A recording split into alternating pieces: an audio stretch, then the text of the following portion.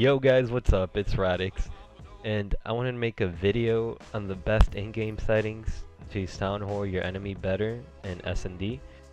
And what you want to do is click on options, then you want to go to sound, and you want to turn off your music and your announcer.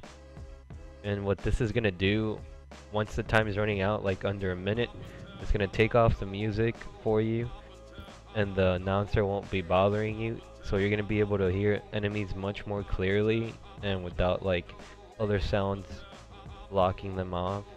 So this is really useful if you're playing competitive or just S&D public matches. So now I'm just gonna show you guys some clips with it on and off. So yeah, let's get started. Time's almost up.